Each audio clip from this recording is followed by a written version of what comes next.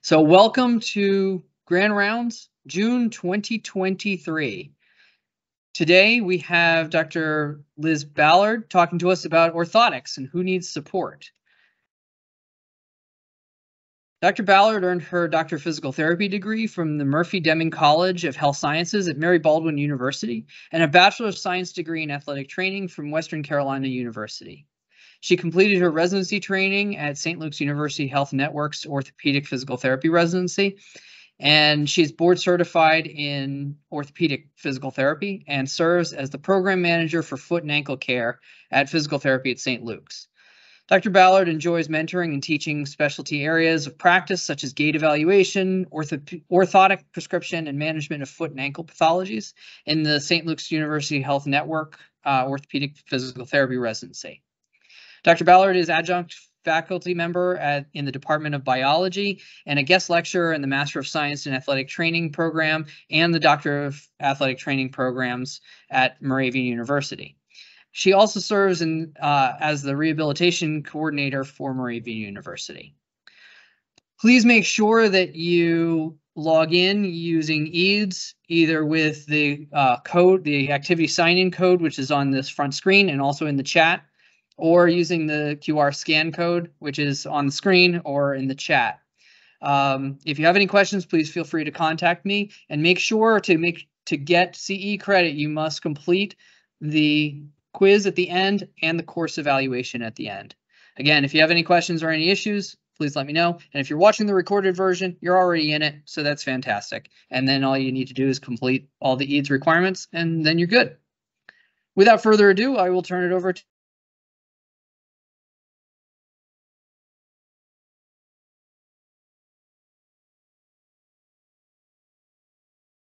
All right, thanks, Steve. This is the activity description for today and the designation statement for St. Luke's. I have nothing to disclose. And here are the learning objectives. So today, as Steve introduced, we're going to talk about custom orthotics and orthotic use in general. And some of the knowledge gaps that were listed on that previous activity slide are really understanding the difference between truly what a custom orthotic is, a semi-custom device, and off-the-shelf device. And there's some new emerging literature to talk about technology and how we prescribe these types of orthotics. So, and across the professions, we often describe different jargon and different modifications in different ways. So the goals of this lecture is to take all that information and walk away with a basic understanding of different rigidities, of different terminology, and basic gait analysis, and how this can apply to custom orthotics. So what does the evidence say about orthotics? We know that evidence is mixed regarding custom versus semi-custom orthotics. That's clearly reported in the literature. Both devices, whether that's custom or semi-custom, have been found to be effective at reducing eversion velocity and knee excursion, things that we know do contribute to injury. Just from a terminology standpoint, so that you understand the difference between those, a true custom device is truly custom to each person's foot, to their foot contours, whereas a semi-custom device is not. And I often have patients come back to me in the clinic and they say, and they bring me an orthotic device that is more of a semi-custom device. And a provider actually scanned their foot, and based on the heel width, based on the size of their shoe or their arch height, someone in a lab pulled a semi-custom device off of a shelf and added some modifications to that. That is not a custom device. That is a semi-custom device. And then off the shelf are truly what they're described as is off the shelf. When you go to your local store and you pull something off the shelf, that's usually a small, medium, or large based on your shoe type. What we know about custom orthotics, though, is that custom orthotics can change foot pressure in stance and during gait. In both the pes planus, those really flat feet, and the pes cavus, those high arched people. And oftentimes from a gait analysis standpoint and from an injury pathology standpoint, we talk about those pes planus individuals as being the bigger culprits for injury, and that you're just not going to see the pes cavus as often. And that's because those only make up 10% of the population. But those people with a truly high arch and cavus feet also end up with specific foot pressure and injuries as well. We also know that custom orthotics including both intrinsic or extrinsic posting, can further decrease ankle inversion, eversion, knee valgus, knee external rotation, and vertical loading during gait. And we definitely know from a gait standpoint that increased vertical displacement, increased vertical loading has a direct correlation to injury. And evidence is clear that regarding orthotic usage, we can decrease impact on that lower extremity, and we can decrease foot pressure and correct foot pressure. However, that has not been clearly correlated as actually preventing injury. So future research needs to be done to correlate those factors. Throughout this presentation, I'm going to talk a lot about foot posture and how that results to prescription of a custom orthotic device and how foot posture influences injury. One scale that I often use in terms of identifying foot posture is the foot posture index.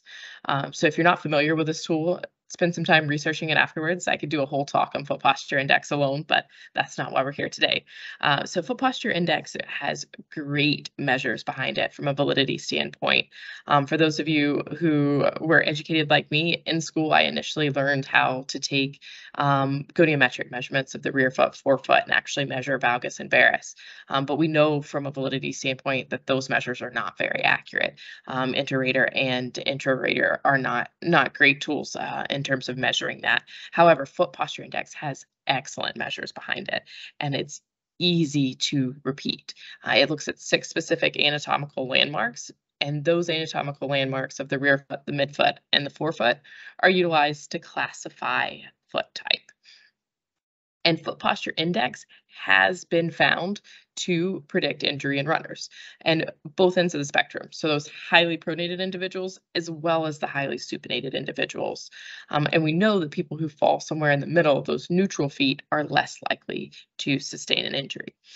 Evidence also suggests that lowering foot posture scores on the foot posture index, especially in those people who are at the high end of the spectrum of the pronated individuals, decreases a risk of injury. Therefore, one might surmise that if orthotics also alter foot posture scores, they should also decrease a risk of injury.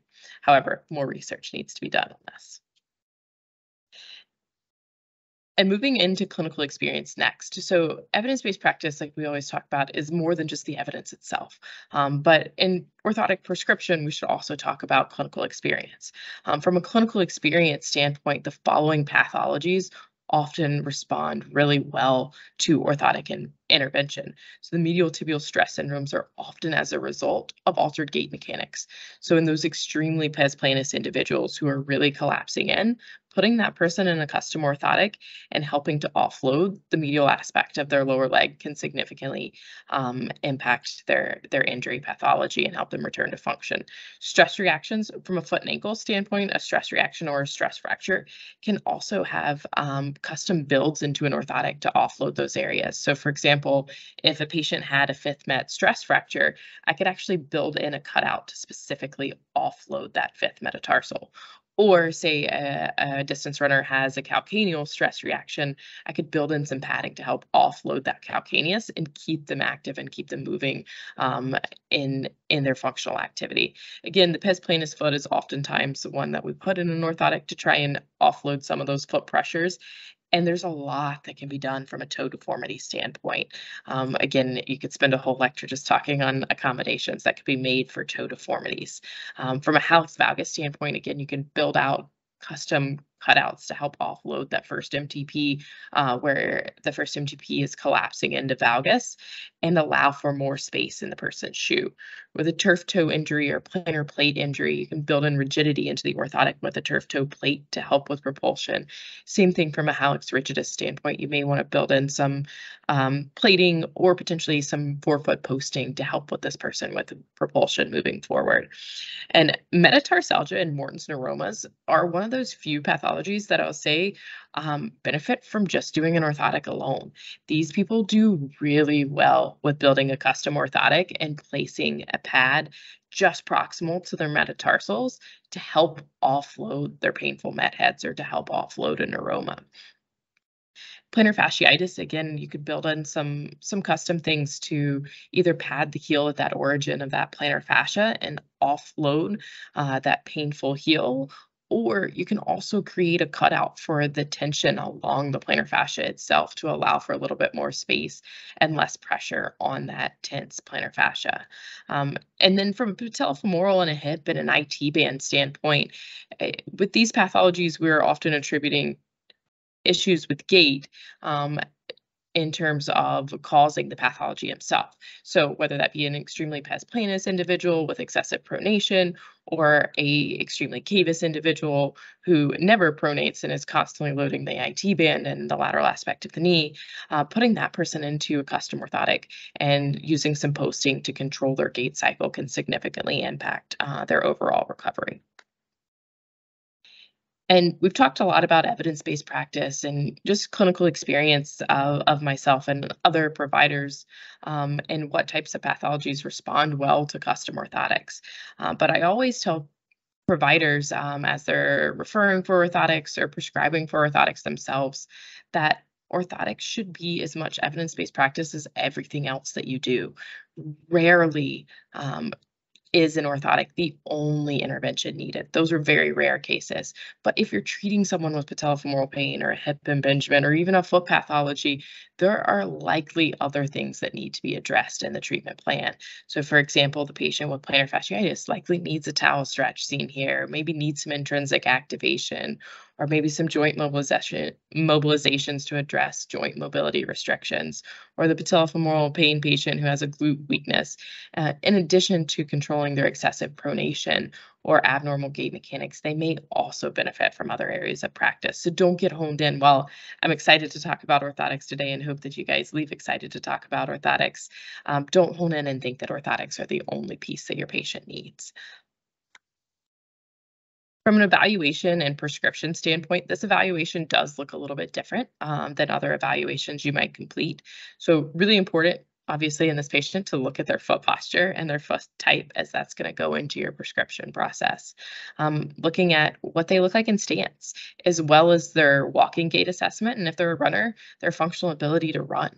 Mobility assessments also key with these patients. Someone who has a super rigid foot can't necessarily be posted back into a neutral position versus that person who has a super flexible foot might tolerate a little bit more posting and they might tolerate a little bit more rigidity to the device. And noting any deformities that you see is also super important from offloading in a custom orthotic device. So for example, a common deformity that I see in patients is a Morton's toe, where their second toe is longer than the other. And in many of those cases, their second metatarsal is actually longer than their first metatarsal. And that leads to toe injuries. That often leads to damage of a tendon in the toe and clawing or hammer toes. It also can lead to increased callousing and wear over that second med head, which ultimately will be painful for the patient. And you could easily build in a cutout for this person for that second metatarsal and offload that to help prevent changes in their foot pressure and other injuries down the road. So deformities in general are super important to note, even something as simple as just a small callus. Activity level is also important. Knowing what type of activity this patient wants to get back to doing with this orthotic helps you to describe what type of device they need. So whether this is the distance runner who needs to put this in their training shoe, the construction worker who needs to put it in their construction boot, or potentially a golfer or a business person who wants to put something low profile in their dress shoe, or even maybe the 85-year-old little lady who says, I just want to be able to stand for 10 minutes with my fallen arches at the kitchen sink and have comfort so that I can do the dishes or I can cook in front of the stove for my family. So knowing activity level also helps you prescribe the rigidity of the device and the potential accommodations they might have and how bulky to make this device and how controlled you can do that, whether that's low profile or a thicker device. And again, knowing what kind of shoe you're going to put it in is really important. So again, are you putting this in a dress shoe? Are you putting this in a sneaker? Are you putting this in a cleat? What type of shoe is super important.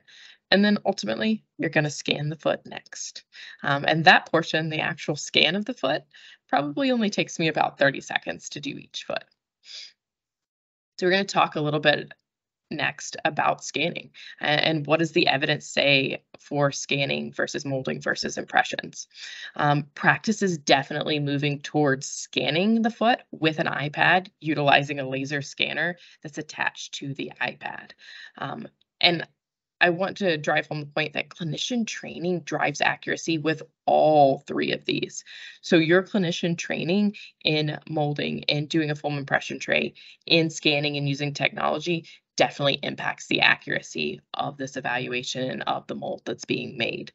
So for myself, who's almost exclusively practiced with the iPad and the scanner, I'm much better at doing that than I am in doing the plaster molds or than I am in doing the foam impression trays. However, the caveat to that is the pet orthotist who was, or the provider who was trained 20 years ago and has only ever made plaster molds is going to probably be better and more accurate at molding and maintaining subtalar neutral as they do that than they are with using the new technology. What we do know from an evidence standpoint is that both the plaster and the scanning methods are more accurate in comparison to impression trays or weight-bearing assessments. So anytime you're taking a weight-bearing assessment, putting the foot down into foam, putting your foot on top of a scanner and standing on that, that allows for splaying of the foot, that allows for compensation. Again, if there's a pathology, a patient might weight shift off of that area of pain and change their foot posture. So putting a patient in a non-weight bearing position and in a subtalar neutral position, non-weight bearing, is the most ideal way to get a scan or to do the plaster mold. We also know that 3D scanning results do result in an increased accuracy and validity of measuring a patient for custom orthotics.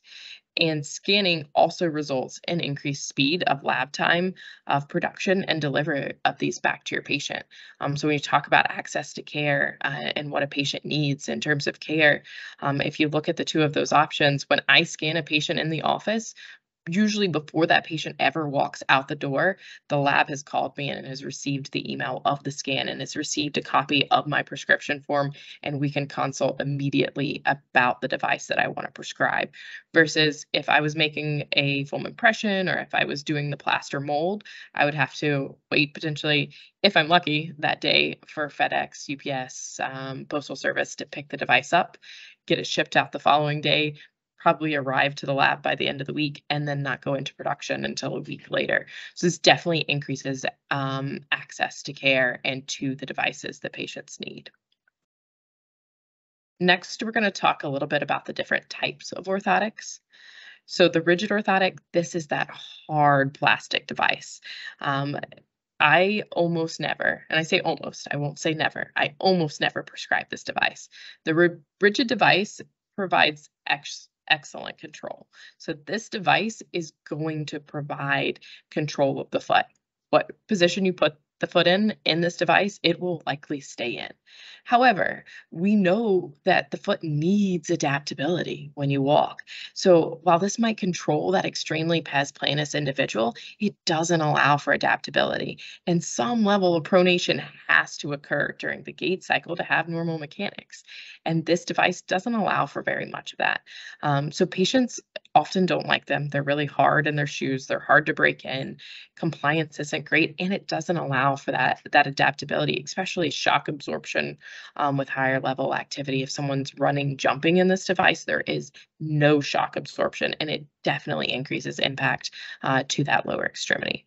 So what majority of people prescribe these days or refer for are truly a semi-rigid device.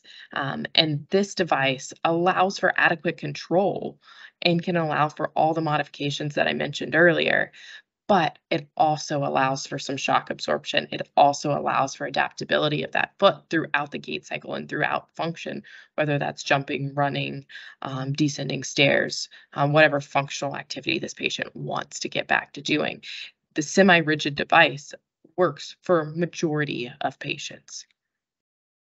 And then the accommodative devices, again, I rarely utilize this device. This provides an excellent source of cushion. However, it provides little to no control.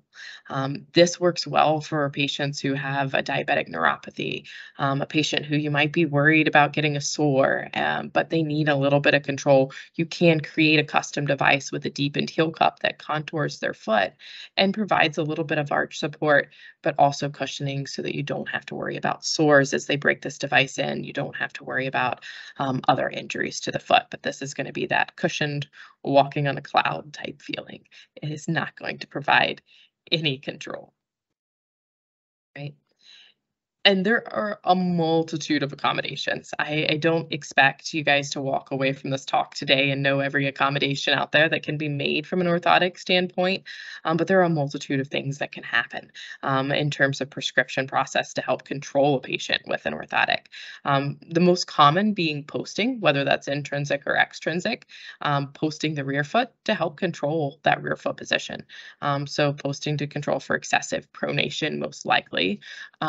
Again, I would rarely post someone who's an excessive supinator, because forcing somebody into pronation is rarely a good thing. But occasionally those patients do exist that you need to post that way.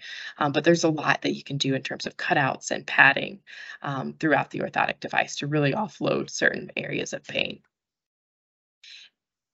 And shoes. We're going to talk a little bit about shoes next. So shoes are also super important for the device. So just prescribing the orthotic device is one piece. Knowing the shoe wear that the orthotic's going to go into is another piece, and how compliant the patient's going to be with breaking in this device and wearing the shoe that you want them to wear with this device. The best controlling semi-rigid devices that I make fit best in a sneaker. However, if I have a teenage patient who comes back to me and says, I only want to wear Converses or Vans to school, making them something that fits in a bulky sneaker isn't going to be beneficial for them.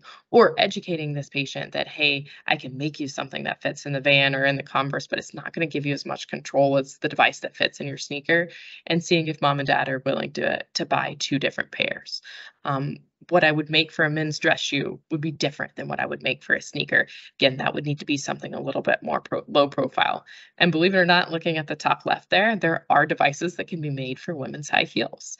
They provide very little control, but for that extremely pes planus individual who needs just a little bit more arch support, or maybe you want to throw some of the weight back onto the heel, you can make a orthotic device for a heel, and they can go up to about the toe crest length. So you could potentially even build in a little bit of padding to offload their med heads when they're in heels. So for somebody who wears heels to work every day and says that they can't change that, you might make a little bit of a difference for that patient with a custom orthotic. And then again, knowing the activity level that the patient's going to do. So for the soccer athlete, what I would make for a cleat would be very different than what I would make for the trainer shoe for a distance athlete. And then I think one of my favorite cases that I've ever made of a custom orthotic would be the top right image here. A few years back, I was treating an Irish step dancer, and she had a severe case of bilateral plantar fasciitis and was referred to me for treatment, as well as for a custom orthotic device.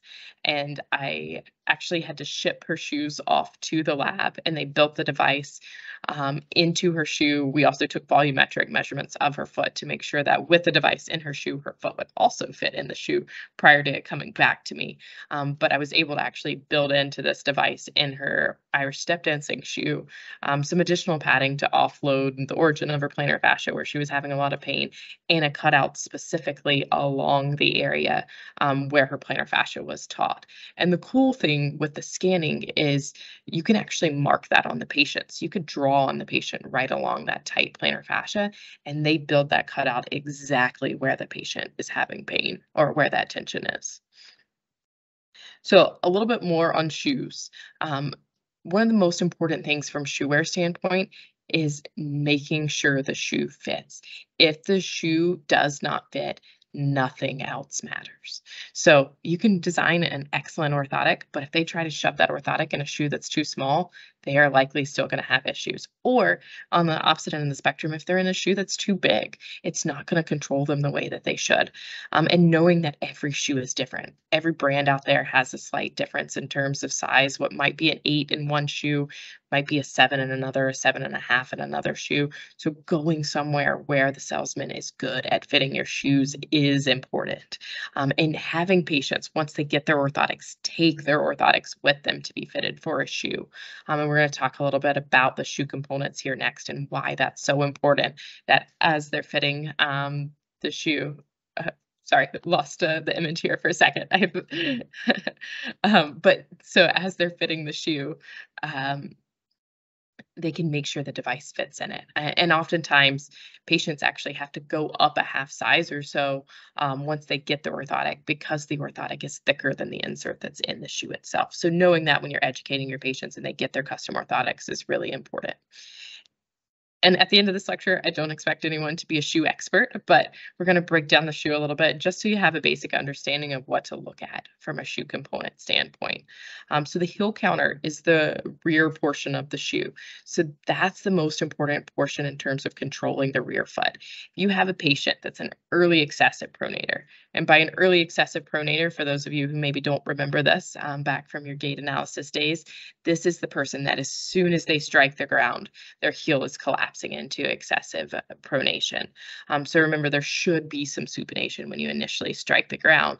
And this person, as soon as they strike, they're collapsing into an excessive amount of pronation. Putting this person into a rigid heel counter that controls for that can make a huge difference. The outside lasting helps in terms of rigidity of the foot. So depending on what that is styled as determines how rigid the foot is. The inside is how the inside is constructed. And again, the way that the inside lasting is stitched contributes to the rigidity of the shoe itself. You can also have posting within the shoe itself, and we're going to see some images of that in the next slide, but there can actually be built in some intrinsic posting or extrinsic posting with plastic on the side of the shoe itself to help control for that excessive amount of pronation. So again, looking for a shoe that might have rear foot posting could work really well for that early excessive pronator. And then the midsole is important for control during mid stance. So looking for the plastic piece along the midsole or along the guide rails along the midsole helps to control for those patients who are excessive mid stance pronators. For those people who are the excessive mid stance pronators, they look good throughout the gait cycle until they hit mid stance. Then they have an excessive amount of pronation. Putting them in a shoe with that guide rail or with that good midsole is often all they need. Oftentimes, these patients don't need a custom orthotic. So starting with some of these shoe modifications first might work really well for some of these patients. And then the heel flare also contributes to control of the rear foot as well. And then the toe box is really important for lots of pathologies.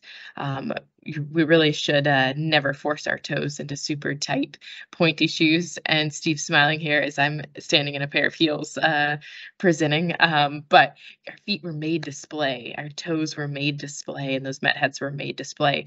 So very rarely can a patient tolerate being in that type of shoe. So educating patients with toe pathologies, with metatarsal pathologies, being in a wide toe box that allows that splaying makes a big difference for those patients.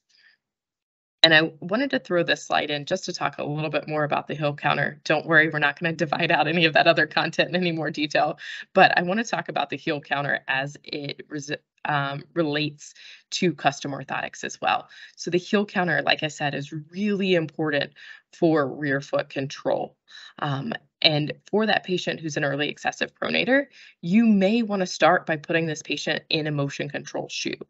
If you look at the bottom two images here, so the one on the left is a Brooks shoe, the one on the right is a New Balance, you can notice some of that intrinsic posting. You can see that the medial aspect of that shoe is built up more, and that's what controls for the excessive amount of pronation. And it actually looks as though they've almost taken a chunk off the lateral aspect of the heel. And what that does is that promotes for supination at heel strike. And over the last 5 years, I have seen this change in lots of motion control shoes. And for the patient who's being fitted for a custom orthotic, if you post that person back to neutral who's an excessive pronator, or maybe you even try to overcorrect them a little bit and you put them into the shoe, you are going to cause another injury. That is going to cause excessive loading of the lateral aspect of their foot. They're going to load their fifth mat and they're going to come back to you in pain. So knowing that almost all custom orthotics need to go in a neutral position, because if you've done your job, you've actually put them back into a neutral position and offloaded the areas that needed to be offloaded with their excessive pronation or excessive supination.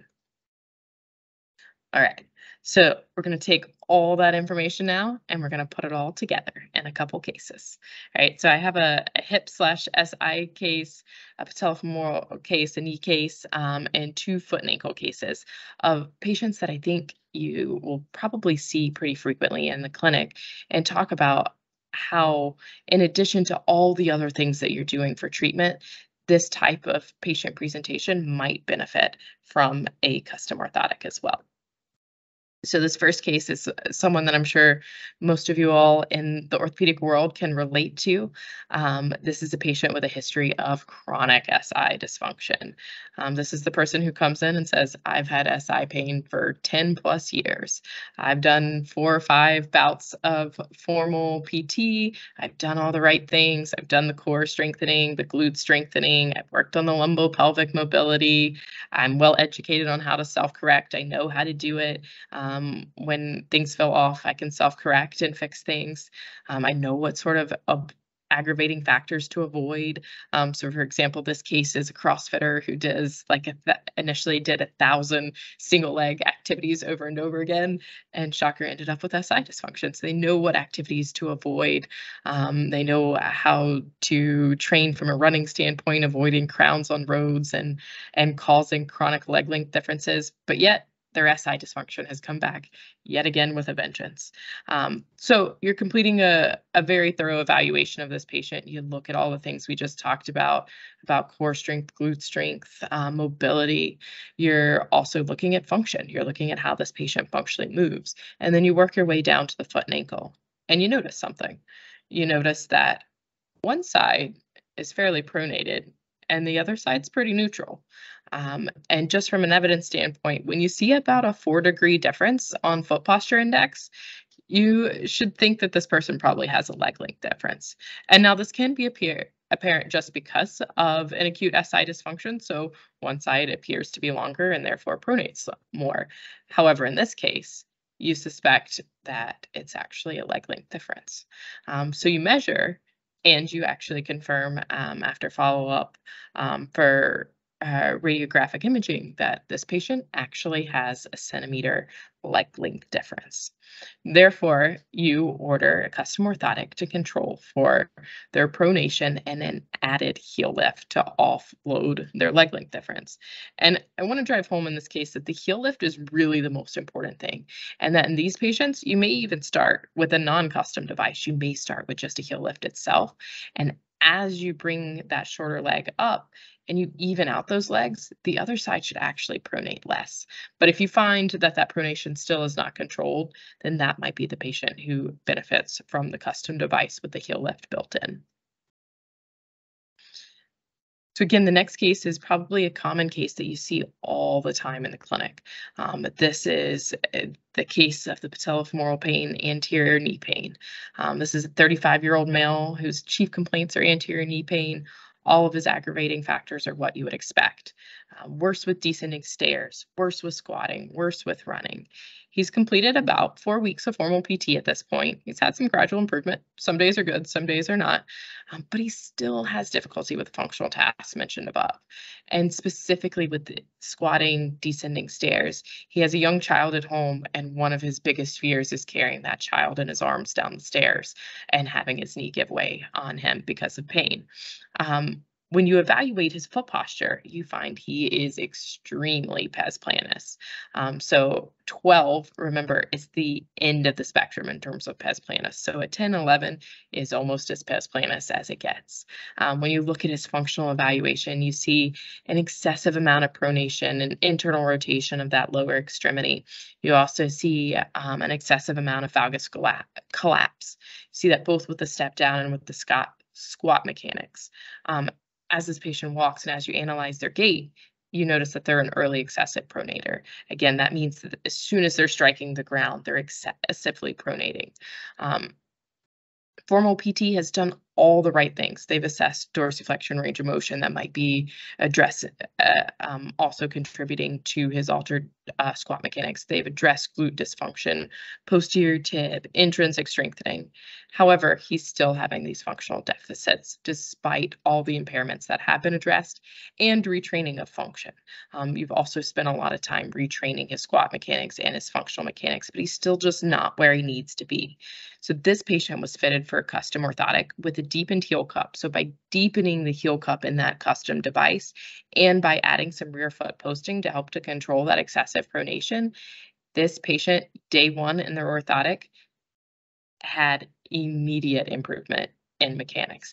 Immediately with a step down, with a squat tested, and with gait across the clinic, had significant improvement with all these functional tasks, had almost normalized in terms of mechanics. All right. Next one here is a lateral ankle sprain as we move into the foot and ankle. So I think this is also probably a common occurrence in terms of pathologies that you see patients referred with in the clinic. This is a 25-year-old female. She's about 8 weeks post lateral ankle sprain. At this time, her chief complaint is sinus tarsi impingement and lateral column pain. So she's getting pain right along that fifth met and along her cuboid. This type of patient I saw all the time from a foot and ankle standpoint, and I'm sure you guys have seen a lot too. And I think early on in my career, I was quick to say, oh, a straightforward ATFL sprain should be easy to rehab, right? I know how to address the joint mobility restrictions. I know how to address the swelling. I know how important balance is to retraining function. I can educate this patient on potential bracing. I'll address all the strength issues. Again, I know how to look for, could there be fibularis involvement in addition to the ATFL itself? But I think I missed in many of those early on cases the cuboid dysfunction that comes with this. So if you think about that inversion ankle mechanism that causes that lateral ankle sprain, there's also a significant load there to the cuboid, and oftentimes the ligament between the calcaneus and the cuboid is disrupted as well, and that leads to chronic instability of the cuboid and chronic dysfunction here. So oftentimes these patients, their pain improves from a ligamentous standpoint. They no longer have pain over the ATFL or over the joint line, but they all of a sudden start having this vague, a little bit more distal lateral foot pain along that fifth met head, or along the base of the fifth met and along the cuboid. And they might benefit from doing some joint mobilizations, doing a cuboid whip or a cuboid mobilization. However, they keep coming back and saying, I need that again, I need that again. These people could benefit from a custom device offloading that cuboid. So for this patient, I built a custom device, again with that deepened heel cup to control the rear foot, but I also created a cutout for the entire fifth met that offloaded that cuboid and offloaded that fifth met to drop it down just a little bit.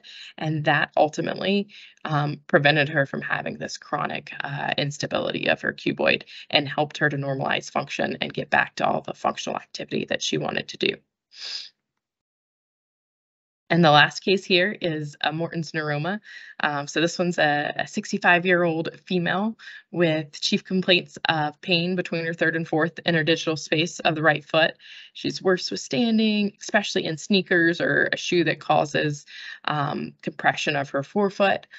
From an observational standpoint, given her age, you notice some atrophy of her fat pad, leading to increased stress on her met heads here. You notice that she's a cavus foot when she's non-weight bearing. So when she sits on the edge of the table, she's got a nice high arch. However, when she stands, she drops to more of a neutral foot. And then as she's walking, she has an excessive amount of mid-stance pronation. And it's super important to look at all three of those things. So oftentimes from an evaluation standpoint, we just stop at the table evaluation and say, yeah, your met heads hurt. I can palpate that. I did the testing. I found exactly where that spot of pain is. and you start diving into treatment. But without looking at all of these things, you don't really know how she functions and what her foot posture and what her gait is going to look like, especially at this age, as she's likely starting to have a little bit of arch collapse. So prior to treatment and her coming in to see you, she read WebMD on Morton's neuroma, and she went and got fitted for a wide toe box at the local running shoe store, shoes with a wider toe box to offload her neuroma. She also saw that she should order a toe spacer, so she ordered some toe spacers from Amazon, and she had a little improvement. So walking around in the shoe store, she actually was like, this feels pretty great as she walked up and down the hallway. And the toe spacers did relieve a little bit of pain while she's wearing them, but she can't wear them in her shoes. And so she's really had minimal improvement, if any, at this point. Day one of treatment, this patient was educated about intrinsic stretching. So she's got this high cavus arch, tight intrinsic. So she was educated on doing some intrinsic stretching to avoid aggravating factors of wearing those tight toe box shoes that are going to load that neuroma. She was also treated with laser to address some of the inflammation, and the clinician added some padding to her over-the-counter insert that the local shoe store also gave her, just proximal to her med heads to help offload those med heads. And I think this is really important from a biomechanical standpoint that you all understand this. This is something you can definitely do in the clinic, is take some padding. And if you place that just proximal to the med heads on a patient's shoe, when they step down, that will cause splaying of their met heads, and that will take pressure off of a metatarsalgia, off of a Morton's neuroma. Patient stood up immediately. First time she had been pain-free, bothering her. However, when she came back a week later, she was only about 50% better. She said the padding was excellent for about 24 to 48 hours, but then it compressed. And most over-the-counter padding will only last about that long. However, the padding that you build into a custom orthotic has a different density to it, and it lasts much better. So a custom orthotic was ordered for this patient with a metatarsal bar to help offload that Morton's neuroma. 4 weeks later, patient followed up 100% improved. Back to line dancing. That was her functional activity she wanted to get back to doing, running with her grandchildren in the yard and completing pain-free ADLs. And this is that type of patient who does really well with a custom device. I see this patient all the time, and this is the patient who I see 1 or 2 visits, and once they break in the device, I never need to see them again. And the patient also comes back and says, I really didn't think that pad was going to make such a difference, but I feel nothing now. This feels great. So these are an excellent case to refer for orthotics. So what's next? Again, taking away from this lecture today, I hope that you guys all have a basic understanding of what types of pathologies, what type of gait abnormalities, a basic understanding of what types of those would benefit from a custom orthotic evaluation, and what to do with the orthotic and shoe wear as a patient is prescribed those, and making some of those recommendations. However, if you're interested in specializing more, we have some cool topics coming up. In the future, we have the When the Feet Hit the Ground series. If you're not familiar with this talk, this continuing ed event is an excellent gait talk. They also cover orthotics as well. That will be taking place September 9th through 10th. There's still a few open seats and are open outside of the network too, if you know anyone outside of the network who's interested in attending. And then there's going to be an evidence-based orthotics talk in October with myself and a certified ped orthotist, which is, I think, going to be a really cool opportunity to talk a lot about clinical practice as well as what the lab does, and really tie those two expertises together from an evidence-based standpoint. And then ultimately, if you're looking for a specialist, these are all over our locations now. So we have multiple here in Bethlehem, and now we're starting to work our way out towards Allentown, and then in some of the northern regions in Broadheadsville or Lehighton.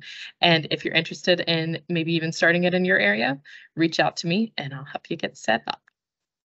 All right. Any questions?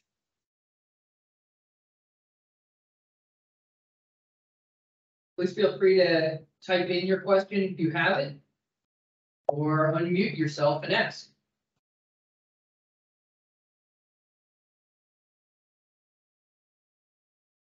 I do have a question. Yes.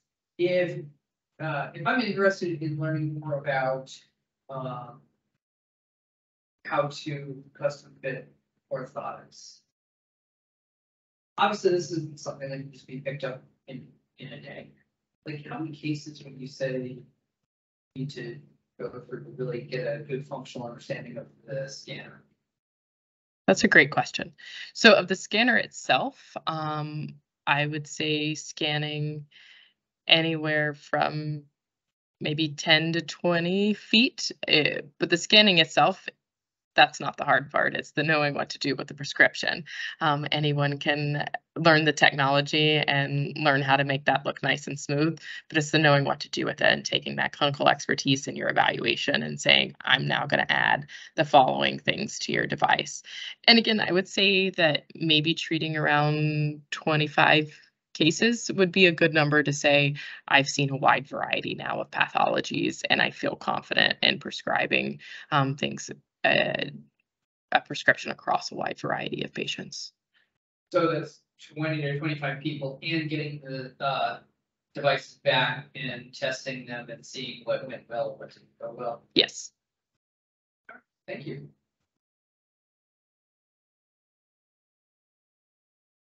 That's my clinical bias. There's no statistics on that.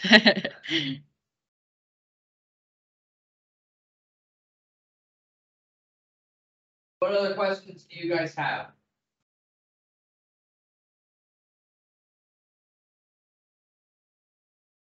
Right. Hearing none. If you do have any further questions, please feel free to email Dr. Ballard or myself and ask those questions. Again, please make sure you complete the quiz and the course evaluation. And thank you very much for attending.